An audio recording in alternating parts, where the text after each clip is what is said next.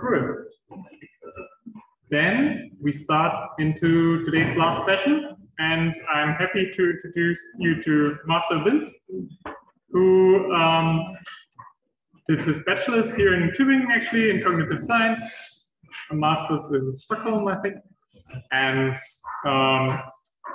yeah, is now doing postdoc here at the NPI, where some of you have been of biological cybernetics in the group of Eric Schultz on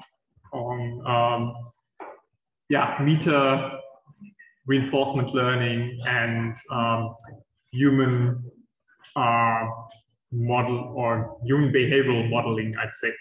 And that's what this workshop is about as well. And we will have some interactive session. There's the link there. I'll also share that also in the Telegram group. But without further ado, here's Marcel.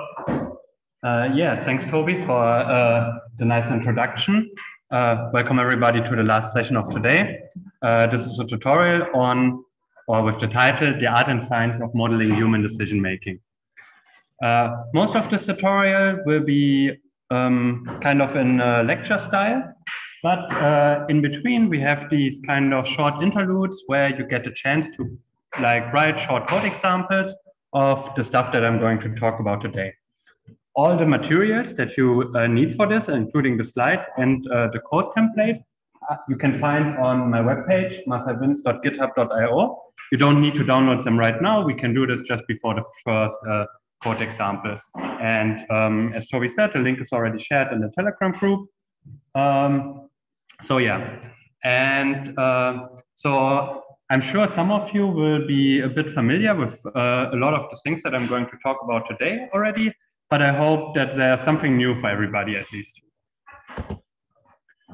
So the main goal of this tutorial is to kind of teach you a general set of modeling skills that you can take afterwards and go out, apply them to your own research projects.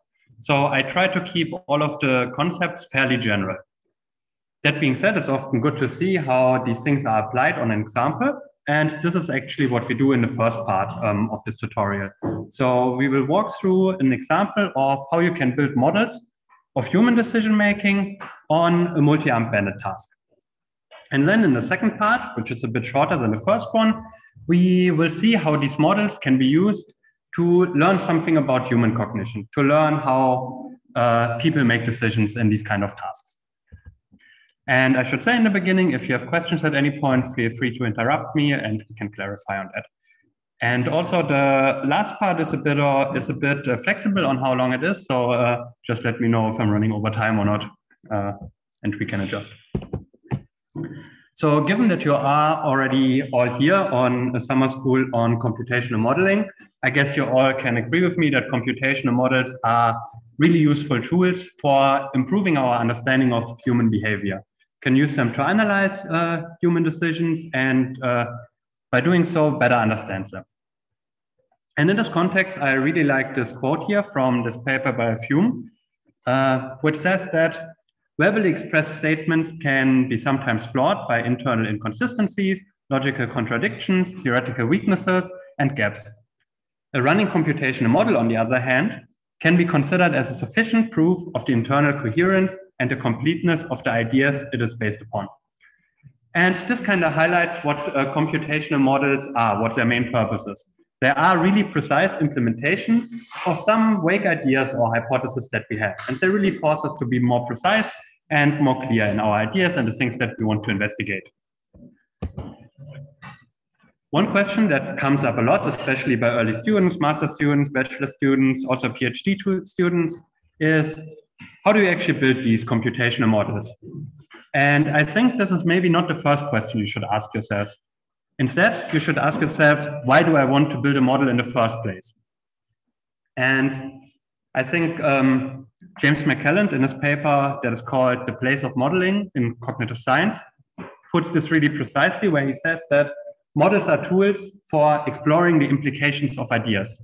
So with a computational model at hand, you can really investigate ideas that you have and try to test different hypotheses. And typically, you start with having an hypothesis, and then you want to build a model based on that. And this also goes back to the thing that I mentioned from the previous slide, that models are often really these precise implementations of a particular hypothesis that you have. So typically, as I alluded to already, you start with some kind of hypothesis, and you then try to formulate this hypothesis more precisely and eventually build a computational model from it. But this whole interaction can also sometimes go in the other direction. Sometimes you have, a model or an algorithm. For example, if you're just taking a class in computer science, you see this kind of model and you think, maybe this is something that a person could do. And in this way, models can also inform what kind of hypothesis we have about how people approach different tasks. So this interaction is really often in both ways. Sometimes hypotheses inform our models, but sometimes it's also the other way around. Now, coming back to the original question, and this is the second question you should ask yourself, how do you actually build these models? And here, building computational models, I think, is often more of an art than an actual science. And this is because there's no single right way of doing it. And I think Hamming, the inventor of Hamming code, puts this best in this quote here, where he says that how to be a great painter cannot be taught in words. Instead, one learns by trying many different approaches that seem to surround its subject. And he made the statement in the context of computer science and engineering, and kind of said that you have to try out all these different approaches and then learn your kind of own way of doing things. And I think this is also true for models. It's really hard to tell you exactly how to do models, but instead it's often better to show you a bunch of examples on how different kind of modeling approaches can look like. And by learning about a bunch of these examples, you can kind of acquire your own style of how to do it.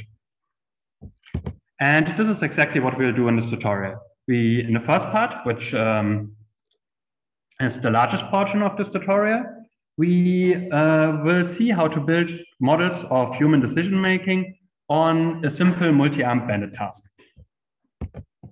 So a multi-armed bandit task, in this case, we are considering a two-armed bandit task, is a task where a decision maker is exposed to two different slot machines, slot machine 1 and slot machine 2. In each trial, the decision maker can decide to select one of these slot machines and in turn gets feedback in form of some kind of reward. So in this case, the decision maker selected slot machine 1 and lost 41 cents, for example. And then this whole interaction repeats for a number of time steps. So in the second trial, the decision maker maybe selects the other option. And in this case, this option yielded a reward of 40 cents. Next trial, maybe you select option 1 again and you lose 48 cents again. And then this whole interaction repeats for a bunch of interactions. And typically, a goal that we give to a decision maker in this task is to accumulate as much rewards as you can over a certain number of tries. Now, what a decision maker does not know is that underlying these two slot machines are two probability distributions that decide how likely is it that a certain reward is generated if you select one of these slot machines. If you choose to play it, you get reward according to some probability distribution. And these probability distributions are characterized by some set of parameters, which I'll call mu in this presentation. Now, multi-armed bandit problems are a really interesting testbed for human cognition because finding an optimal solution to these kind of tasks is very hard. So hard that provoked this following quote here that I've taken from Wikipedia, which says that the multi-armed bandit problem was originally considered by Allied scientists in World War II, but it proved to be so intractable that according to Peter Whittle, the problem was proposed to be dropped over Germany so that the German scientists could waste their time on it. On the other hand, there are a lot of research papers that even the simplest organisms on our planet, single-cell organisms, can solve multi-armed bandit problems with a reasonable level of performance. So you kind of have this conflict here. On the one hand, even simple organisms are able to make reasonably good decisions in these kind of problems. But on the other hand, solving it optimally is really, really hard.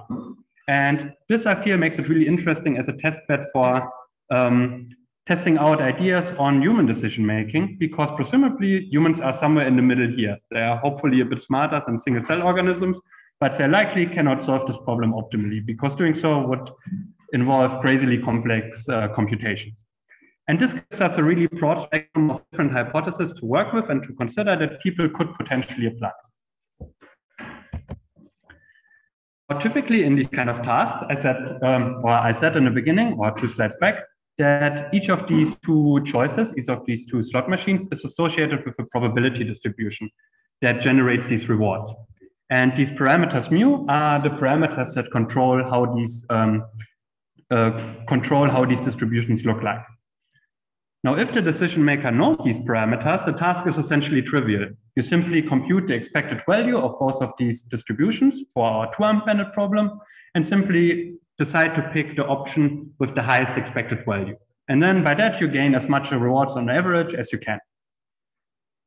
Now, typically, we instead consider the case where these underlying parameters mu are not observed directly, which makes the task much more challenging.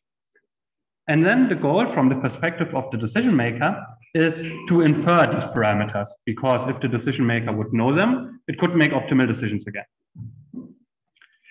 So now when we want to build a computational model for these kind of tasks, we have to consider 2 subproblems.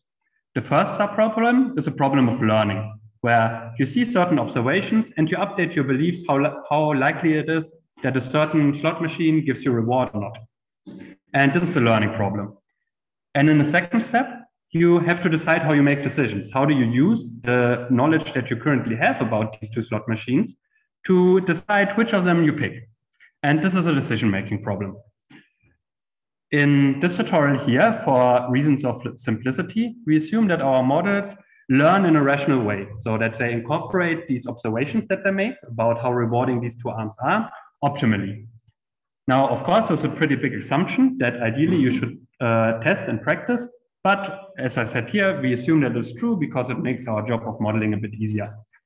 And we are then only concerned in modeling the decision-making process. So given that humans have these optimal beliefs on how rewarding these 2 slot machines are, how do they decide which of them to pick? And this is what we are going to model.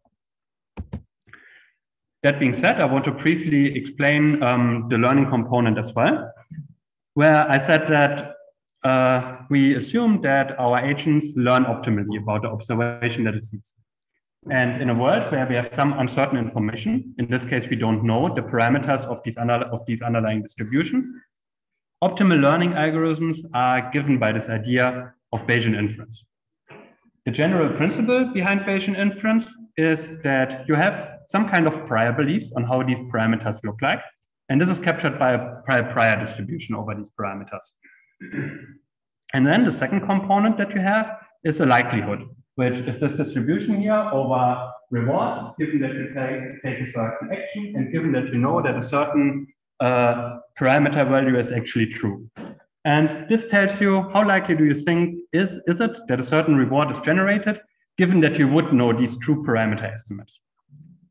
And then in Bayesian inference, after you have observed a new data point, and in our case, a new data point is which action you have taken and which reward you have received subsequently, you want to update your beliefs. So you want to update your prior beliefs over these parameter values into a posterior distribution. And to do so by taking the prior, multiplying it with the likelihood, and then dividing it by some kind of normalization constant. Now, Bayesian inference gives you an optimal strategy if the prior and the likelihood actually match how data is generated in the environment. So if the prior that the agent has and the likelihood that it assumes match how the world generates the data, then only then Bayesian inference is an optimal strategy. And there are many justifications for this, such as large bulk arguments, free energy minimization, or performance-based measures. We won't cover this in detail today, but if you're interested in this, there's a link on the slide where you can see one such proof that shows you that Bayesian inference is an optimal learning strategy according to some measurement. Now, the tricky thing with Bayesian inference is that it's often hard to find an analytical expression for the posterior distribution. And indeed, often it's straight up impossible. It only works if you assume a certain combination of prior and likelihood. And the example that we walk through in this tutorial, we'll assume that the prior over these unobserved parameters follows a normal distribution with some mean m and some standard deviation s. And we furthermore assume a likelihood, which is also a normal distribution with centered around the mean mu and with some noise term sigma. And we additionally assume that this noise variance, sigma squared, is also known to the agent. Now, with these two assumptions at hand, we can actually find an analytical expression for the Bayesian updating equations. And in this case, the posterior distribution will also be a normal distribution, where the parameters of this normal distribution are updated as follows. If you don't observe, if the data point, or you don't observe your beliefs about actions that were not taken. So if you have not taken an action, you don't update your beliefs because you have no new information. For all the other actions, or for the action that you have taken, you update the posterior mean by taking the prior mean and add some term to it that is given by the learning rate times the difference of the actually observed reward and your prior mean. And in this case, the learning rate is not a fixed constant, but it's determined by the noise variance and the variance of your prior. And this updating of the mean kind of over time converges to the true mean. And then you also update your posterior variance, and you do so by taking your prior variance and subtract the term to it that is given by the learning rate times the prior variance. So essentially this means over time, you become more and more certain for the actions that you have taken. And eventually, after you have taken, seen enough observation of this particular action, you're quite certain on how rewarding it is. We won't cover the deviation of this today, but if you want to learn more, on this slide, there's also a link to a video by a YouTuber called Mathematical Monk, who has really great videos on all kind of Bayesian machine learning topics. And in this video, he goes to on how you can derive these updating equations. But for now, we actually want to implement this idea of Bayesian inference for our two-armed bandit problem in a simple code example. So how we do this, I think I will briefly explain. There's like a part of the code given already, and I briefly walk you through what is already there and what you should implement. And in the meanwhile, you can download the corresponding IPython notebook. And then you have some time afterwards to do the actual coding. And as I said before, you can find the corresponding IPython notebook on my webpage, marcelbinz.github.io.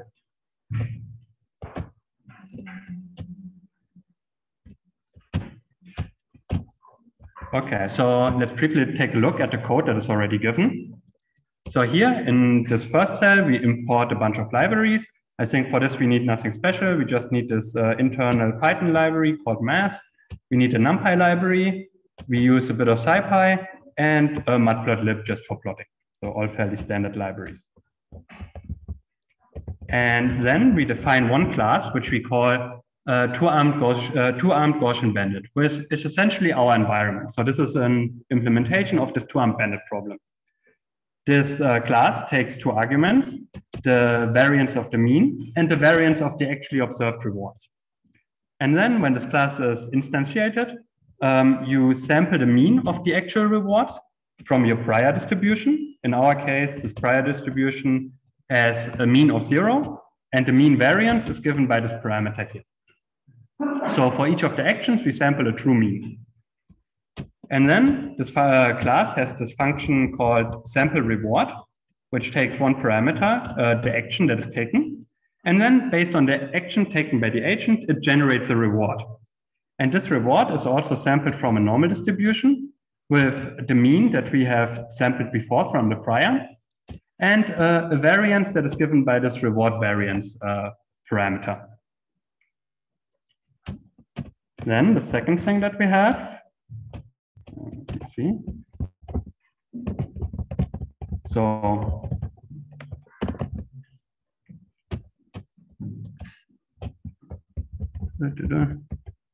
okay, perfect. So here you have the equations again, copied from the slides pretty much. And then we have this class called Bayesian learner. This essentially implements this idea of Bayesian inference for our two-armed Gaussian bandit problem. This class takes a number of arguments. It takes the mean variance and the reward variance. And these are the same parameters that we give to our bandit problem. And then it takes as an additional argument a number of actions. In our case, this will be 2. And then when this class is instantiated, we initialize the prior mean of the agent and its prior variance, and we give it access to this reward variance. And then it has this update function. It takes 2 arguments, an action and a reward. So the action that was actually taken by the agent and the corresponding reward that was observed. And then here you have to compute this learning rate, update the prior mean for the taken action, and update the prior variance. And this is essentially the job, your job in the first coding exercise.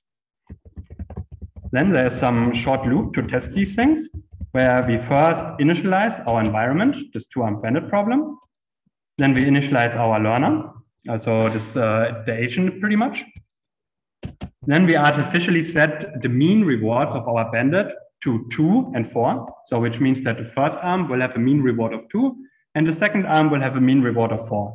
And this is kind of to ensure that we all get the same plots. And then there's a loop where we loop over 200 time steps. So in this case, our agent sees 200 observations. In each time step, we store the agent's current prior mean into a matrix just to keep track of how the mean changes over time. Then we randomly select an action. So in this case, our agent randomly sees an observation either from the first bandit or from the first arm or the second arm. Then we sample a reward from our underlying reward distribution. And then we call this update function where the agent updates its belief. And this is the thing that you are supposed to implement here. And finally, we plot these results. And in the end, hopefully, you should get a plot that looks something like this. Questions about this? Yeah. Yes, sorry, can you A is where? Oh, yeah.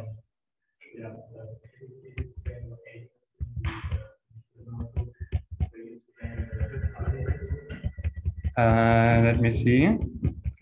I have a hard time because I can't use the mouse here. You can scroll with 2 fingers. Okay. Yeah. Perfect. So you mean in this cell, right? So A is a particular action. So essentially, good question. Let's see, scroll again. So essentially what you want to do, if you have a data point where you have observed one action and a corresponding reward, and then you want to update your beliefs, and you have a belief over each of these actions, how rewarding they are. And A here is index that index which of these actions you want to update. If for actions that are not observed, you don't want to update because you don't get any new information. And for all the other action, the one that you have seen, you want to update. Yep. So A is indexed by T, which is for time step, right? Yes. And so in the first iteration, basically, what is the initial A that okay. So pretty much, if I can also explain it on the code, I think. So in this case, A is simply what you pass here through to the agent. In this case, we randomly select which action the agent has taken, and in the code example, it would be this action variable. Yeah. So maybe let's do like I think 3 to 4 minutes, and then we can see the results.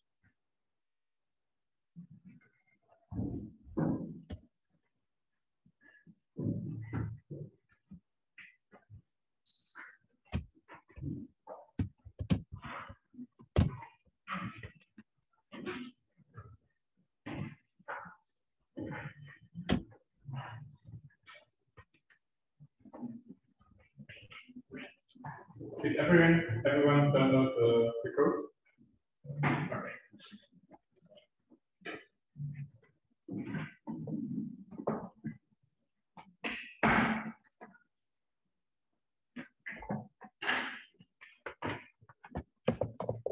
Okay. Damit du gleich nicht.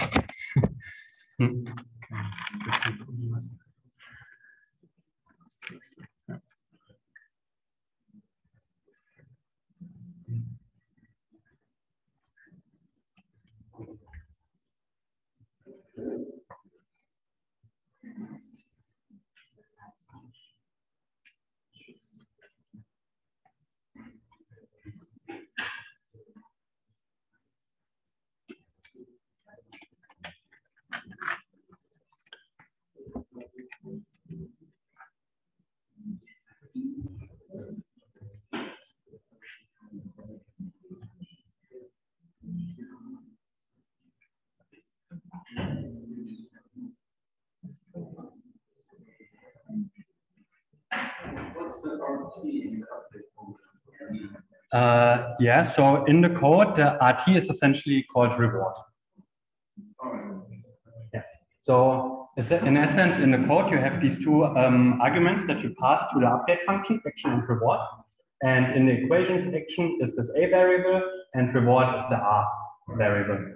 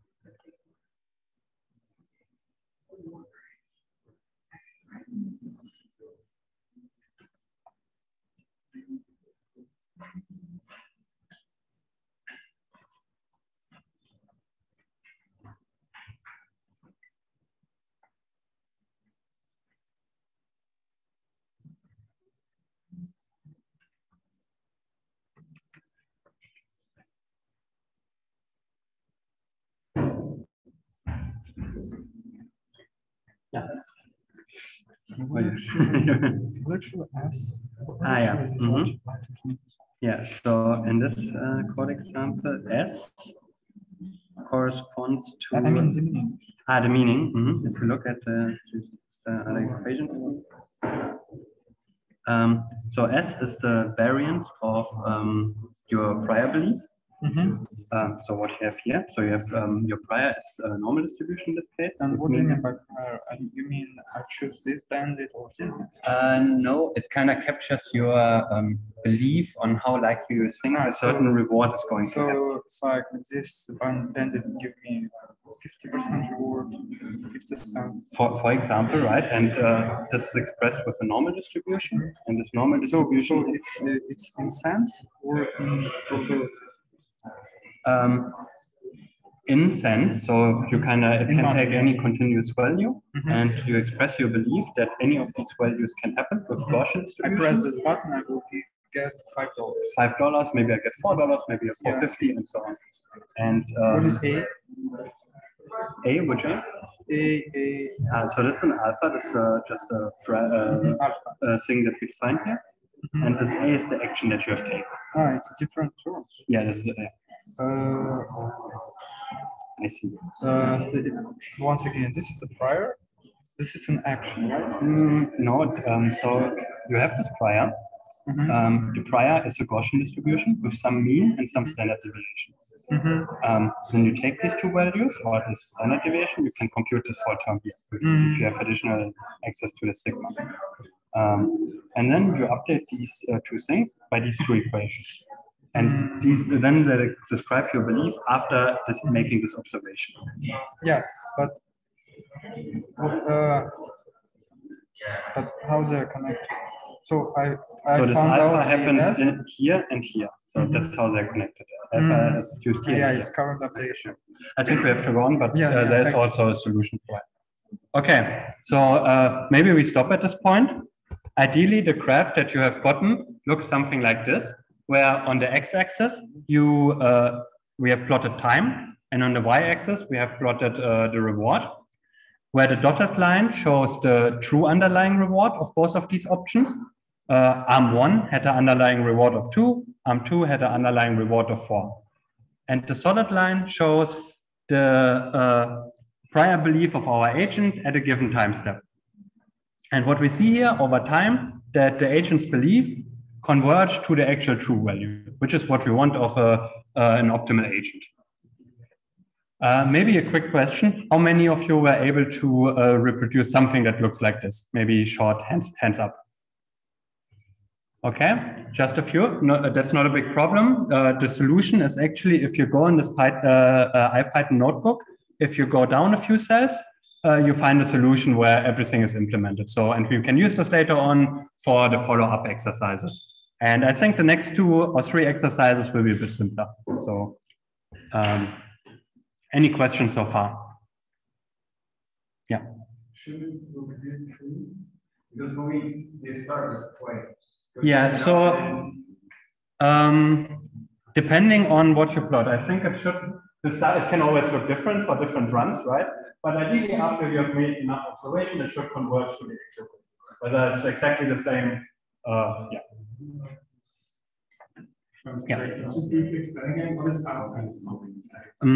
So, as in essence, if we go back on the slide, you can interpret alpha as some kind of learning rate.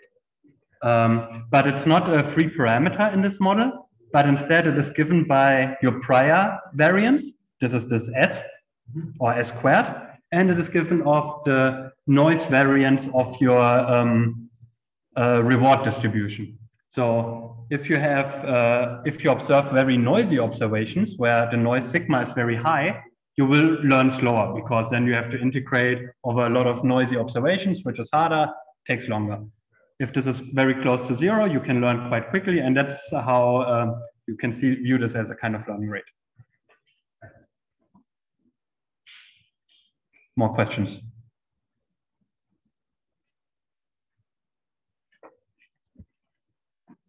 All right, then let's go on. So up to now we have, oh, there was one more, yeah. I can show it, yes. Give me a second.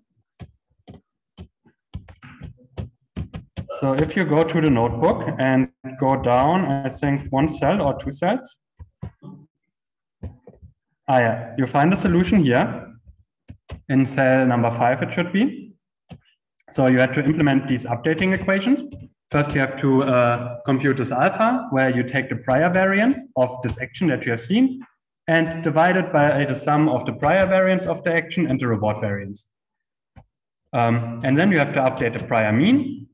You take the old prior mean of this action and add this term to it where you have the learning rate times the difference between the actually observed reward and your initial prior. And then you also have to update the prior variance of the action that you have seen, where you take the old prior variance and subtract this term from it, where you have the learning rate times the old prior variance.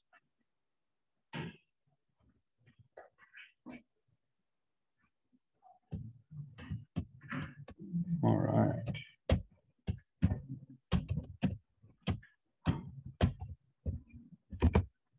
Okay, so we have seen how we can learn optimally about how these distributions over rewards of the 2 options look like. But what we really want to get in this tutorial is how do people make decisions based on the beliefs that they currently have? So how can we get at a model like this? And here's one general recipe on how you can do that. First, you come up with some kind of hypothesis, and there can be many different ways on where these kind of hypotheses come from. Then you take this hypothesis and turn it into a precise computational model. And then once you have done that, you can explore what kind of implications your hypothesis has and what kind of things you have to be more precise. One very obvious hypothesis that we could have in this kind of task is that people always pick the action that they think has the highest expected value. So how can we do this? Essentially, we loop over all the actions. For each action, we take our posterior beliefs, compute its expected value, and then pick the action with the highest expected value. And in this case, our posterior beliefs are given by a Gaussian distribution with some mean, m, and some standard deviation. And for a Gaussian distribution, the expected value is just the mean. So essentially, all we have to do is we have to check for all the actions, what is the mean, our current mean belief of these rewards, and then pick the action with the highest one. And this kind of strategy is also called exploitation because it exploits the knowledge that the agent currently has. And then now we have the next coding exercise. So let me briefly go into it and explain what is given.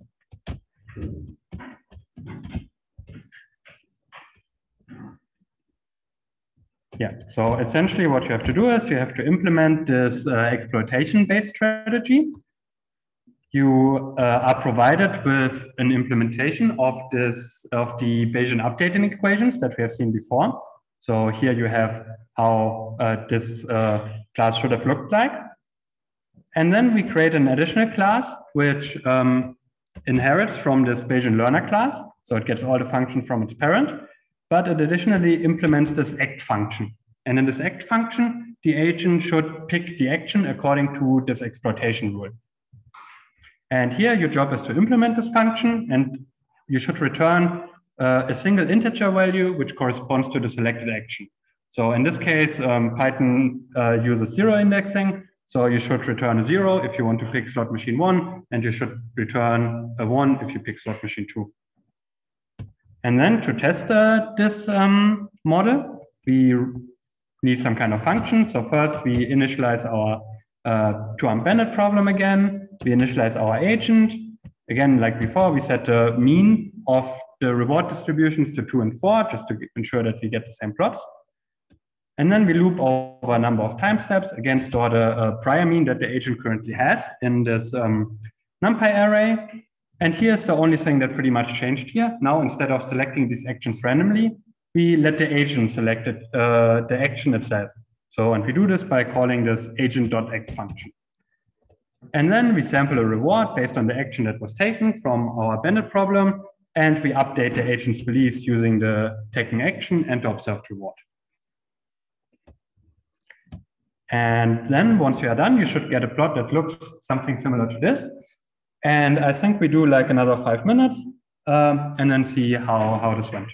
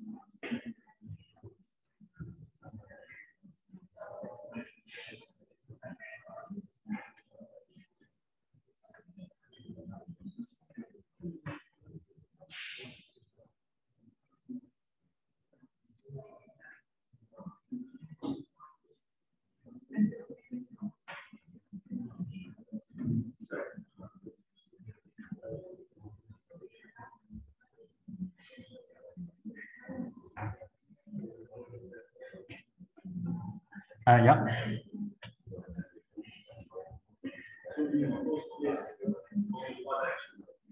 You're supposed to pick only one action. Like you don't update the other action. Sorry? You always need to the same action. In this project, but we're going to do this in a second.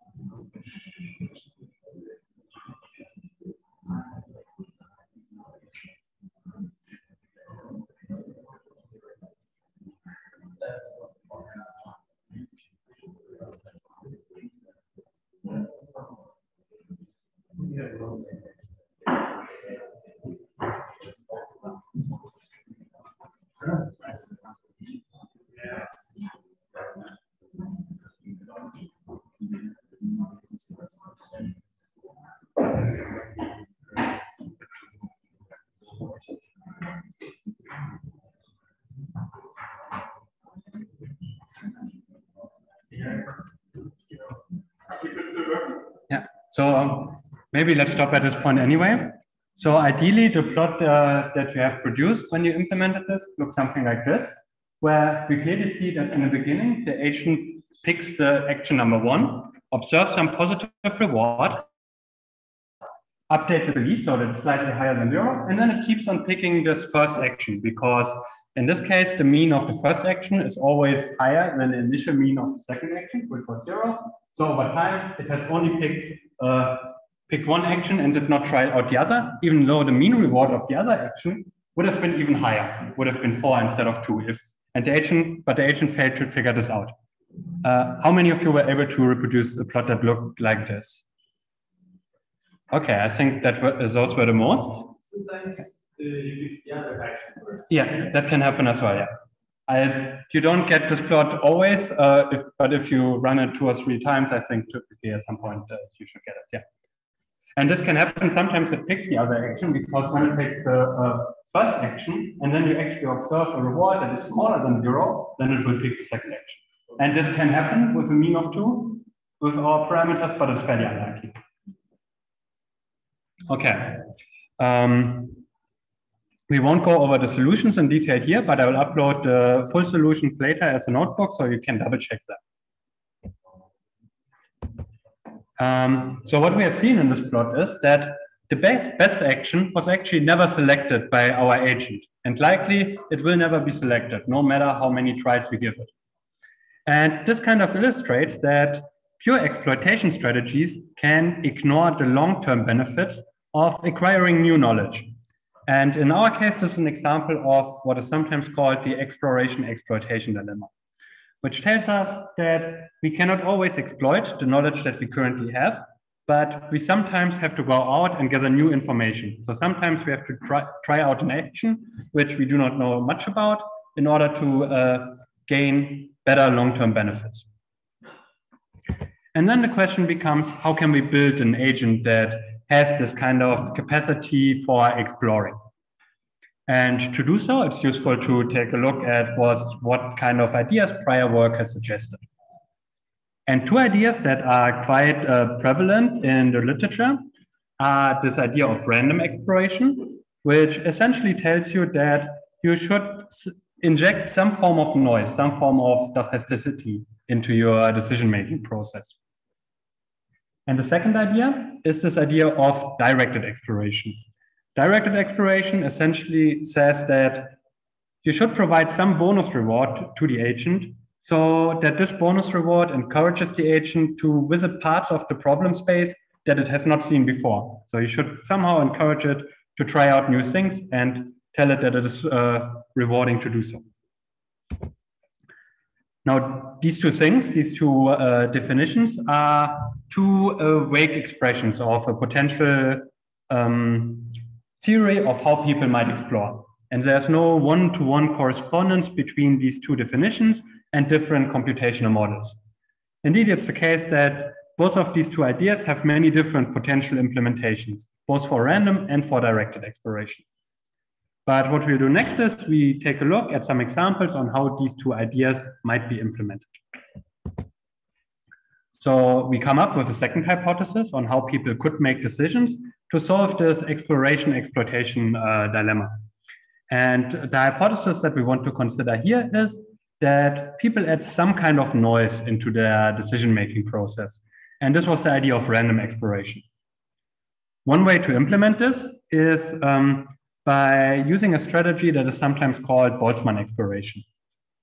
In Boltzmann exploration, you don't decide on a particular action in a deterministic way, but instead you define a probability that you select a particular action. In this case, you define a probability that you select action 1, and then the probability of selecting action 2 follows from that. And in Boltzmann exploration, this probability is proportional to e raised to the power of w times your prior mean of the first action. And then you divide this whole thing by a normalization constant to ensure that it's a probability distribution. And this kind of function is also sometimes called a softmax function. And intuitively, in this function, the higher your expected reward is, the more likely you will be to pick a particular action. And the degree of how noisy this decision-making process is controlled by this parameter W, which is sometimes called an inverse temperature parameter. In our case, when we only have two potential choices, we can rewrite this expression a bit. We can write the probability of selecting action 1 by the softmax function, and then we will write out the sum in the denominator.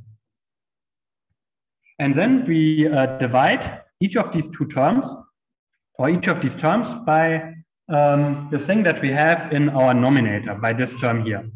And if we do this, the nominator becomes 1, the first term in this denominator becomes 1, and the second term here will essentially be this second term, or original term, divided by this term here, which we can write as e raised to the power of w times the difference between M2 and M1. And then what we do is we factor out a factor of -1 out of these brackets here, and we get the following expression: 1 divided by 1 plus e raised to the power of -w times the difference between M1 and M2. And this kind of function is also known as a sigmoid function that we have here. And so this kind of free formulation told us that the probability of selecting a particular action in a Boltzmann exploration strategy is given by a sigmoid function of the scaled difference between rewards. Let's briefly look how this can look like. So what we have here is on the x-axis, we have plotted the mean difference between M1 and M2. And on the y-axis, we have plotted the probability of selecting action 1. So if we are on the right half of this plot here, arm 1 has a much higher mean reward than arm 2. And in this case, we are very likely to select arm 1. If we are somewhere in the middle, M1 and M2 are roughly equally large. And then we are pretty much indifferent which of these actions we choose. And then if we are on the left half here, the mean of the second option is much larger than the mean of the first option. And we are very unlikely, therefore, to pick option 1 and will predominantly pick action 2. And now we take this idea of Boltzmann exploration and will implement it in code. So let's see briefly what we have. So your job in this exercise is to implement this idea of Boltzmann exploration. Here you have the updating equations again. And similar to before, you have to implement an act function in an agent. In this case, we have an agent called Boltzmann exploration, which again inherits from this Bayesian learner class. And you have to implement this act function where you return an integer which action you select. Yeah. So this the exploration function is we put it in a formula only works for two actions, right? Yeah, in our case. Software design probably we should make it throw an error to initialize it with some actions. Yeah, you could definitely do that. That would have been way nicer to do it. Yeah. Yeah, definitely.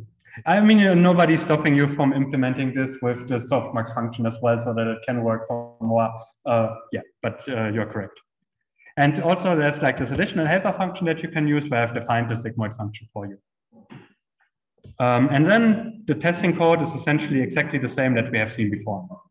So maybe let's do another 5 minutes and then see the results. And hopefully at the end, you produce a plot that looks something like this one here.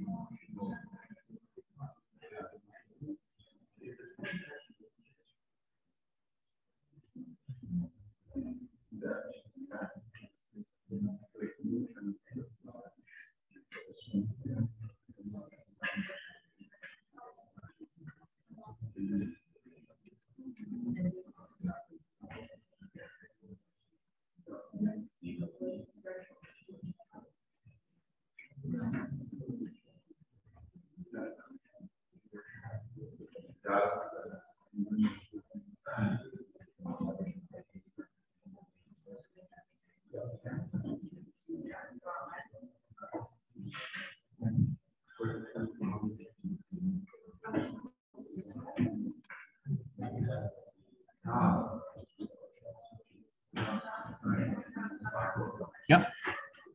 So that will be choosing action 0 should be very low after the step.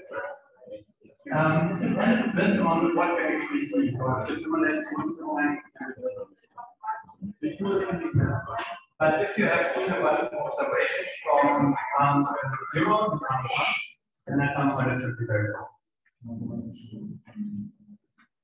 And this can happen after 2 steps, but it can also take depending on, because there's like a lot of randomness in how the rewards are generated and how the actual samples are. Okay, so maybe let's stop this here, and let me first ask on how many of you were able to reproduce a plot that looked something like this. I mean, there's a lot of noise in here, so it does not have to look exactly the same, but something like this. Okay.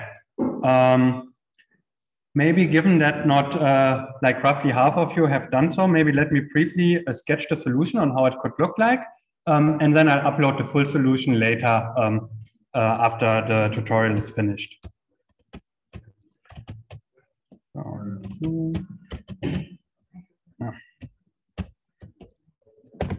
So roughly how this should look like if we implement this here is that you first compute some kind of probability, let's call this P, of selecting action 0. And in this case, this is given by some kind of sigmoid function that we have defined up here of our parameter. I think this is self.w. And then we multiply this with the difference in mean 0 minus mean 1. So this is not functioning code, but this is roughly how it should look like. And then you return basically a sample from a distribution that is defined by these probabilities. And one way to do this is by calling this NumPy, I think, .random.choice function. There you can define the different options as a first argument, I believe. So in this case,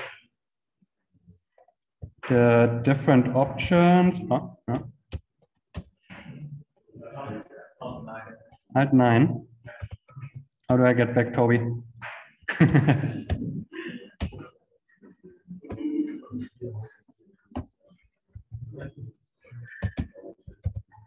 Should bring it back. Yeah.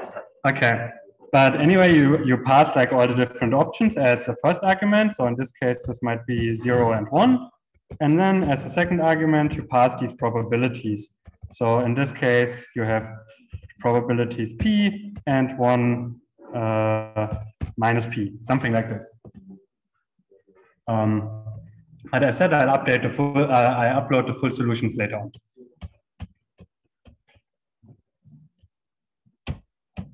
So, and then what you see in this plot here essentially is that initially in this example, agent selected action 2, learned that action 2 has a very high reward. And then in the beginning, it stuck to picking action 2. But then after a while, after roughly 10 trials, it randomly selected option 1 and learned that the reward for option 1 is roughly 2. And then it continued predominantly sampling action 1 because it had a higher reward. But sometimes every now and then, and this is when you see a spike here, it selected action 1 as well. And by this kind of process of sometimes randomly selecting action 1, it implemented this idea of random exploration. Questions about this?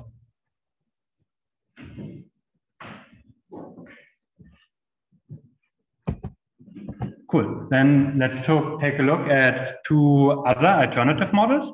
So far, we have implemented this idea of random exploration. So let's now implement this idea of directed exploration. So here, our hypothesis is that people tend to select arms for which they can gather more information. And this is the idea behind directed exploration. How do we implement this in our case? In our setting, we can use our uncertainties in our posterior distribution to guide exploration. So instead of only selecting the action with the highest posterior mean, as we have done in the exploitation strategy, we can define the value of an action as the posterior mean plus a term that depends on a parameter w times the standard deviation of the posterior. So here, the first term ensures that the agent sometimes exploits. It picks the action that it thinks is good. And the second term ensures that sometimes it will pick actions that have very high uncertainty. And the idea is kind of the actions where you have very high uncertainty are actions for which you can learn a lot about when you sample them, thereby by reducing your uncertainty when you see new observations.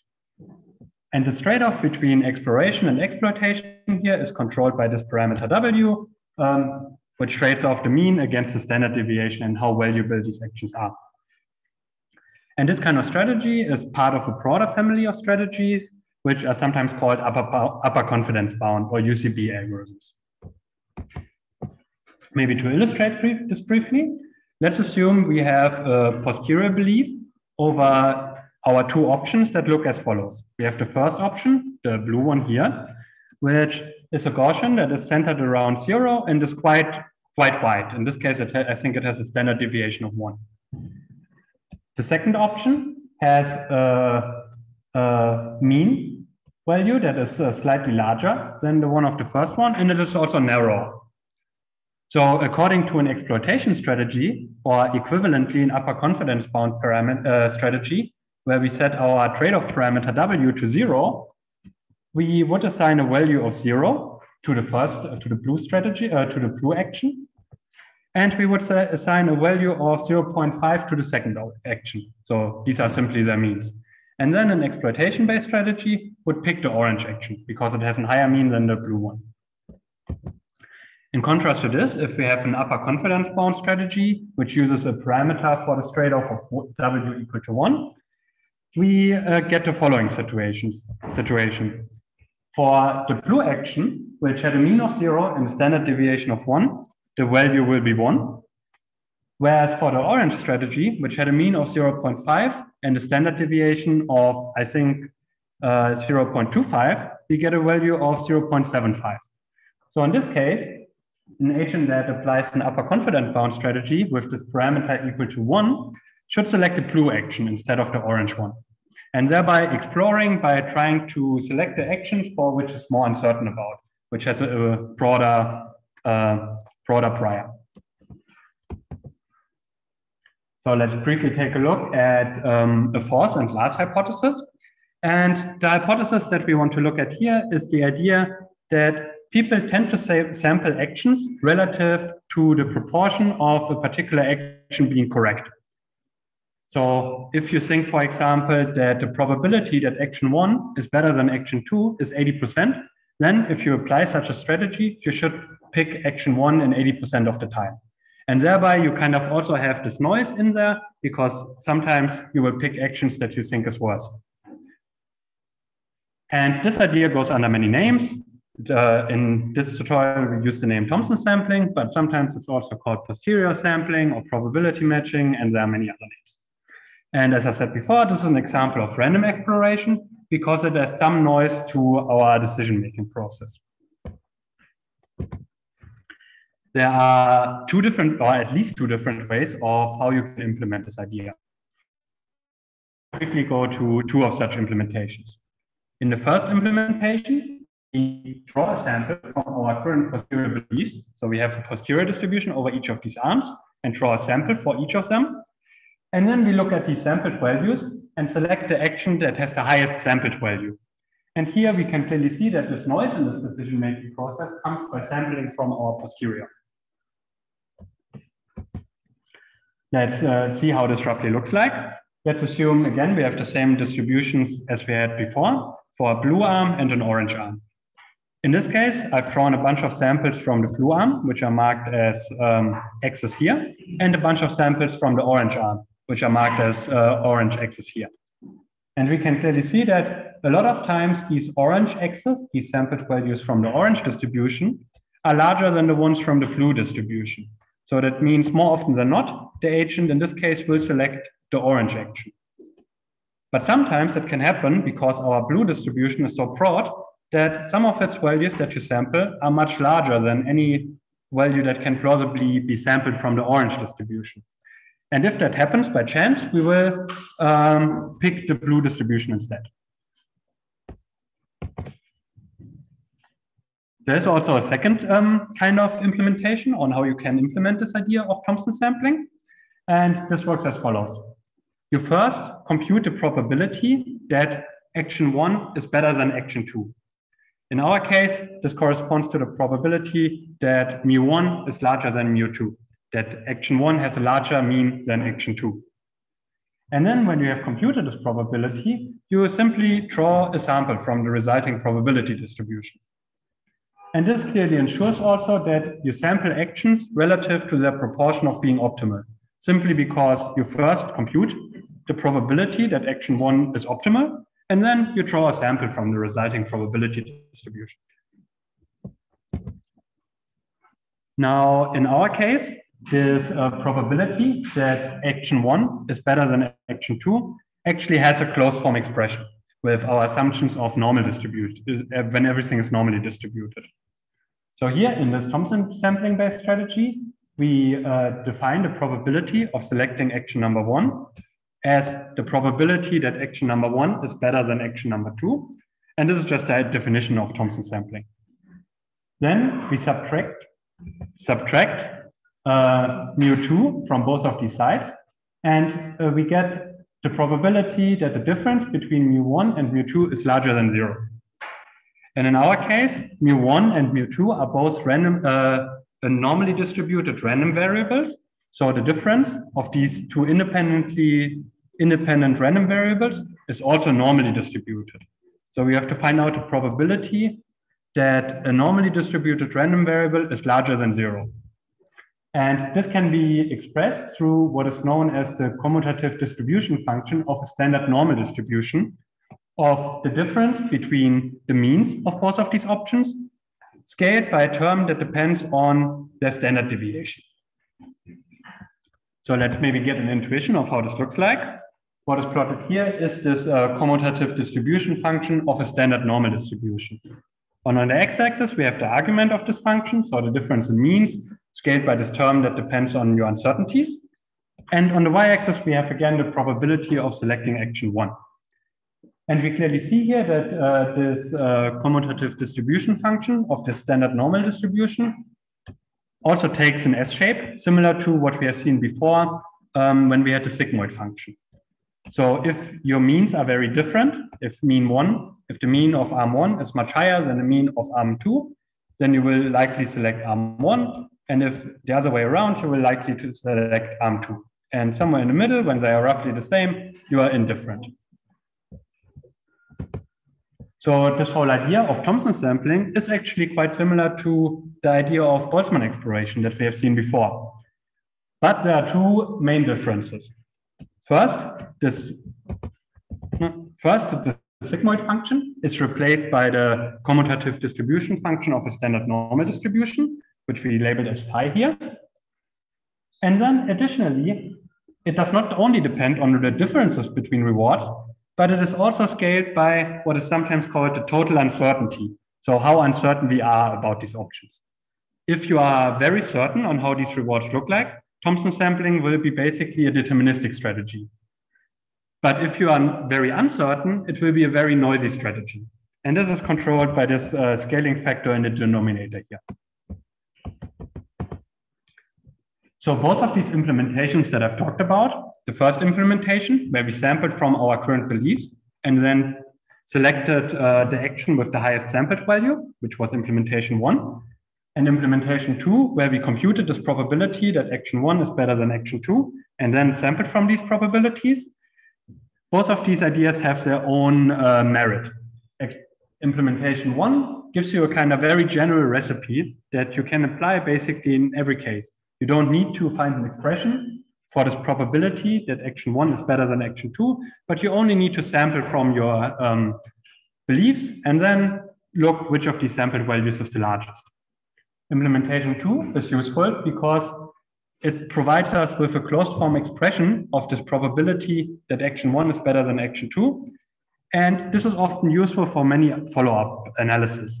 And we will see an example in the second part today if we get to it. So what we do now is we have another coding exercise. In this coding exercise, you will implement both this upper confidence bound strategy and Thompson sampling. So maybe let's take a brief look at the code again, see how it looks like.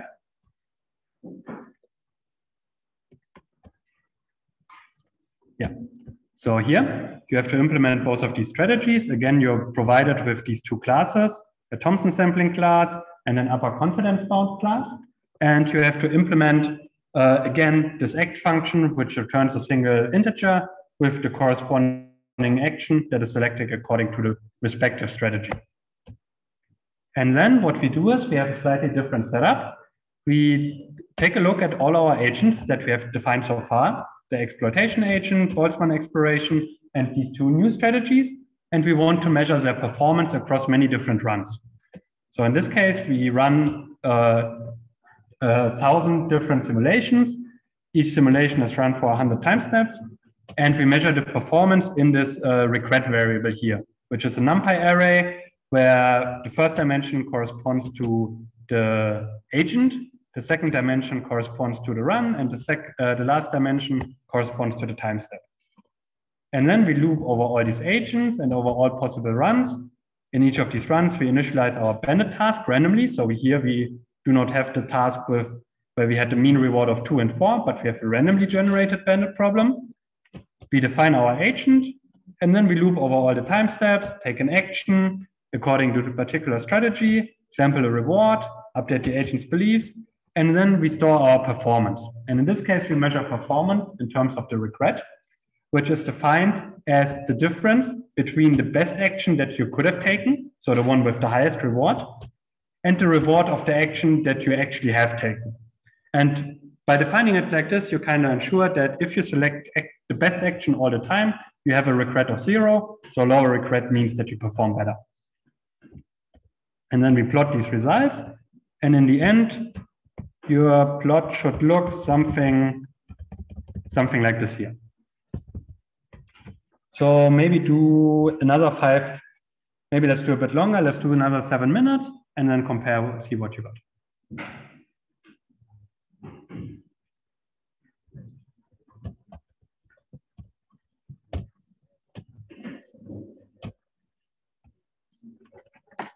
Wie lange kann ich machen?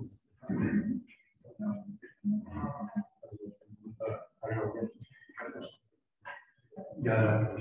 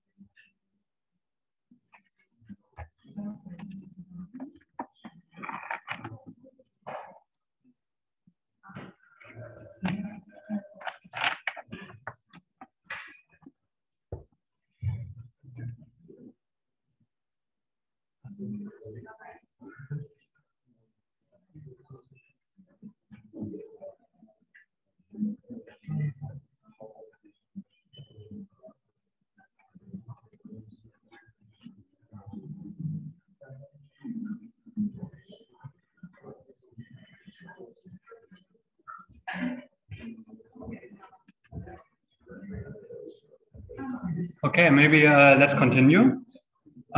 So ideally, the plot that you have produced looks something like this here, where on the x-axis we have plotted the trial, so which trial the agent was in, and on the y-axis we have plotted the regret.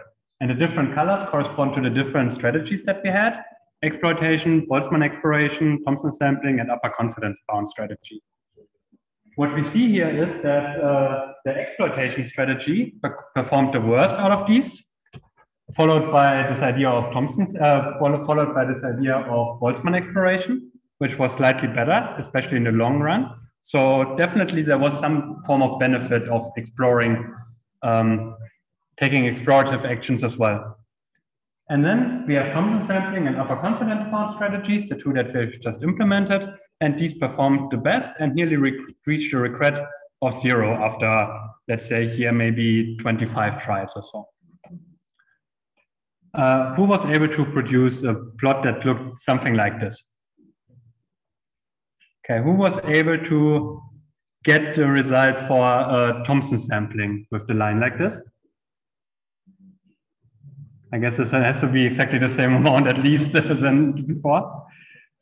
Or maybe let's ask it differently. Do you want me to explain how any of these two new strategies is implemented, Thompson sampling or upper confidence bound? Who wants to have upper confidence bound strategy explained? Okay, for Philip, we do it. So essentially what you have to do and I again only sketch this here, for this upper confidence bound strategy, you had that you select the action with the highest mean plus a weighted standard deviation. So maybe you first compute these values here. Let's call them values.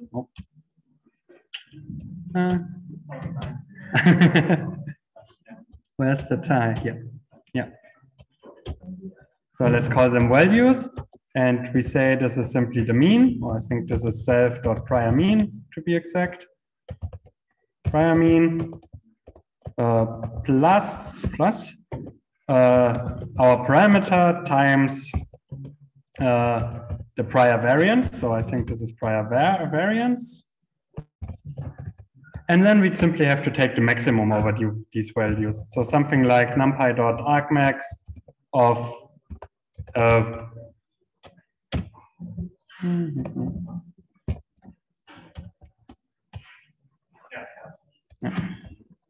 these values. Sorry, get to see some iRobot of these values. Questions about this? Yeah.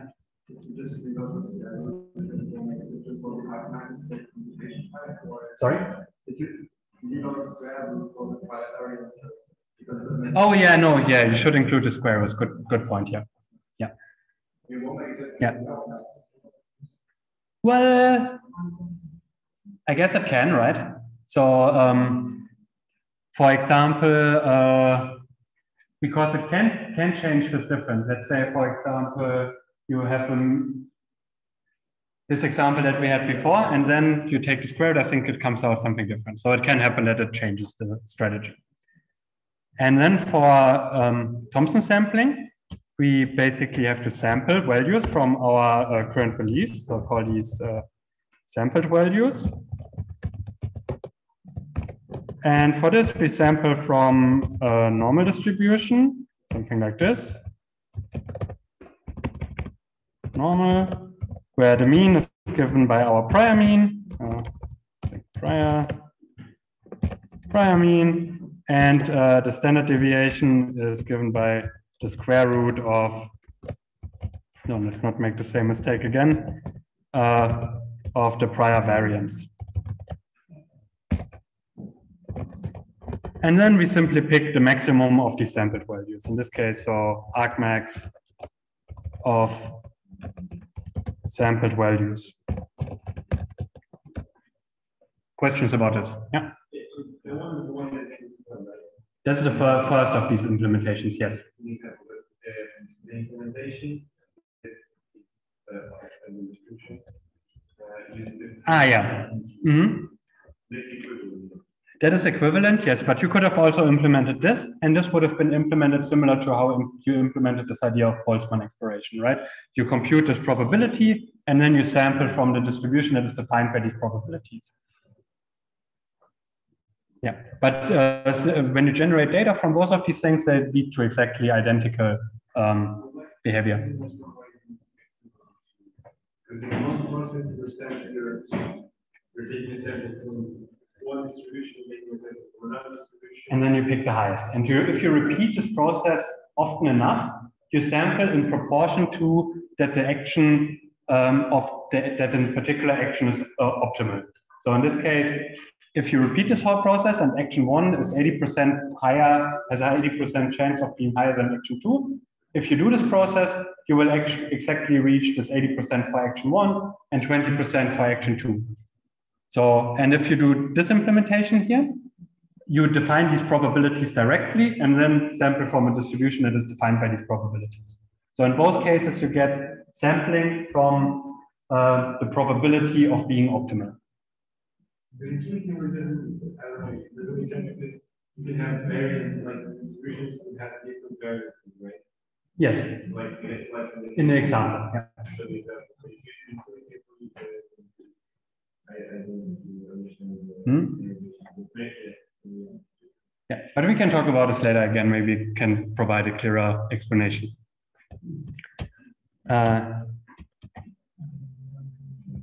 Any questions about the stuff that we have seen so far about any of these models that we talked about?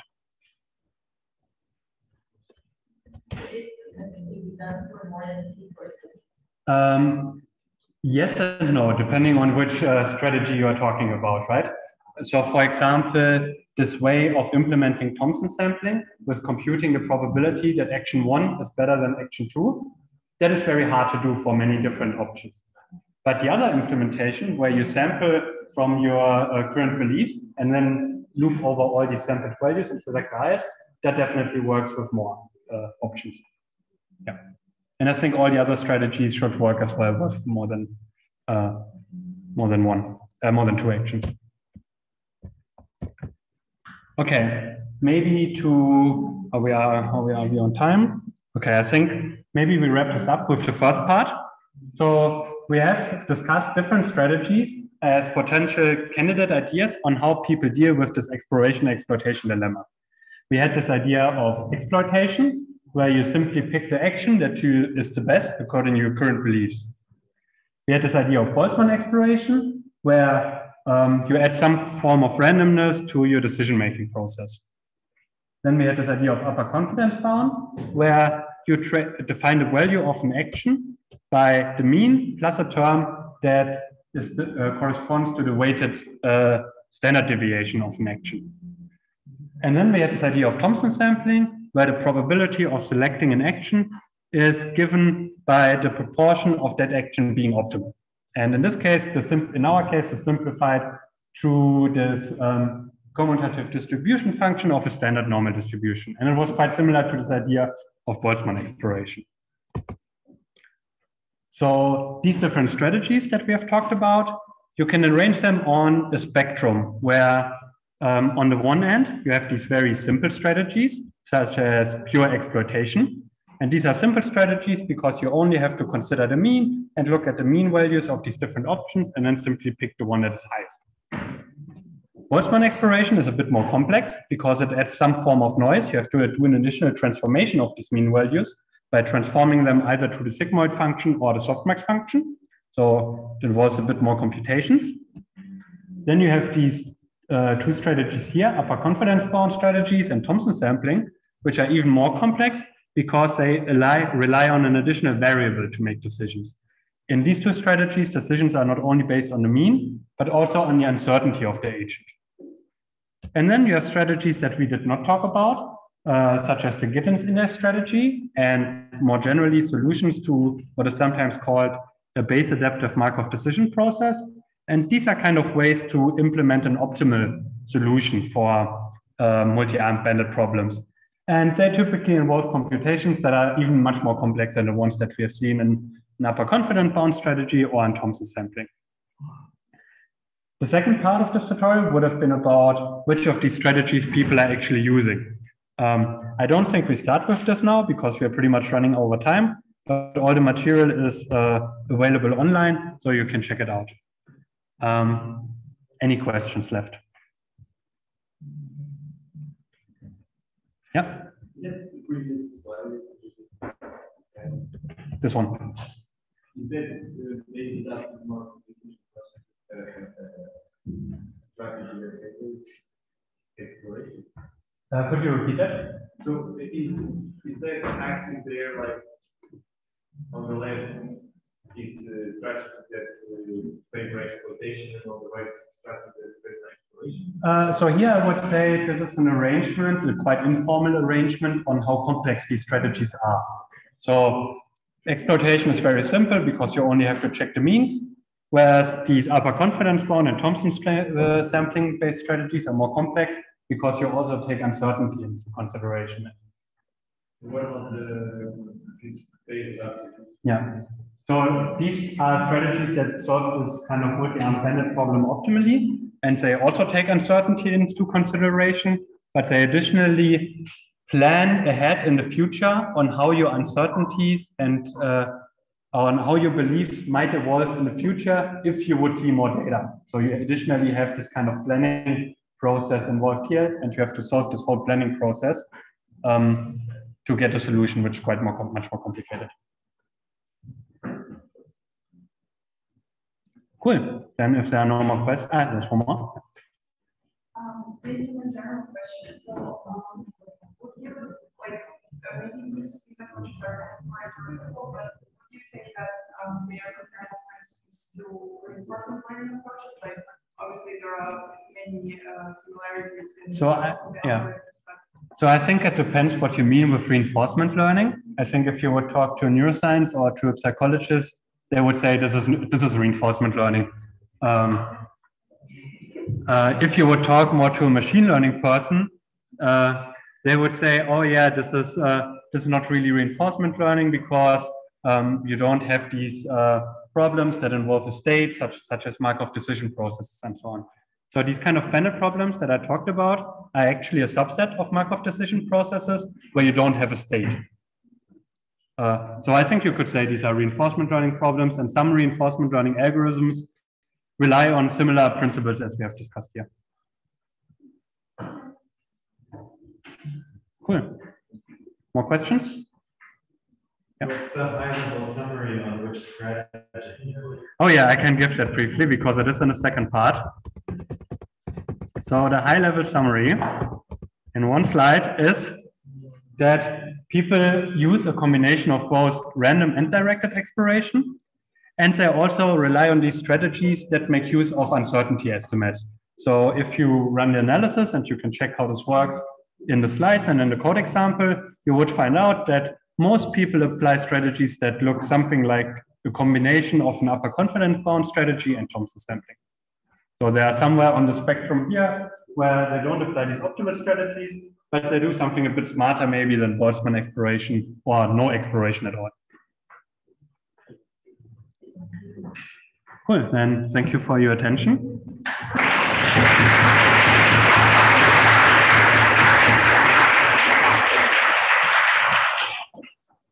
Yeah, thanks again very much to Marcel. I think this was really valuable first. Yeah, I just don't run out. I just make another announcement because of the conference dinner. But for the online people, see you again tomorrow morning.